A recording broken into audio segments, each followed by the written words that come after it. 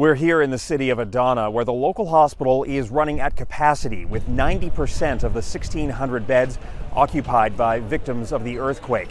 Doctors and nurses inside tell us they're seeing absolutely horrific injuries, amputations, crush wounds, and more than 50 children who are so-called anonymous children. These are children who were found on their own in the rubble, and they have no idea who their parents or family members are. They're working frantically to try and identify them based on where they were found, to see if they have any living relatives who can now care for them.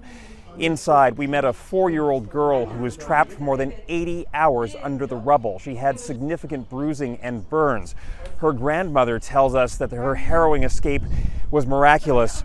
The little girl's father and brothers are dead. Her mother is in intensive care, and that's the type of thing we're seeing here. The doctors and nurses also tell us that they themselves are homeless. Many of them are actually sleeping inside the hospital, sleeping in their offices and in any corner of the building that they can find. But they say they are committed to treating every single patient, and they continue to receive more and more of them by air and by ambulance every single hour. Jackson Proskow, Global News, Adana, Turkey.